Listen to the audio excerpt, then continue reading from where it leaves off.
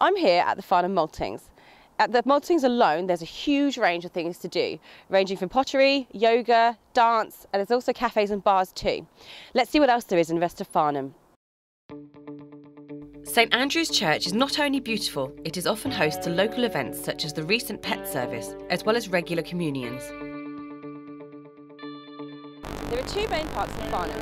Here at Goshy Meadow, it's ideal for a place to take your children to play, or just a nice walk on a Sunday. Farnham is littered with many cafes and restaurants. Loch Fyne is a renovated Georgian building specialising in a la carte seafood dishes. Since the 1950s, the new Ashgate Gallery has supported rising artists by exhibiting their work and promoting workshops. The gallery also has an online shop.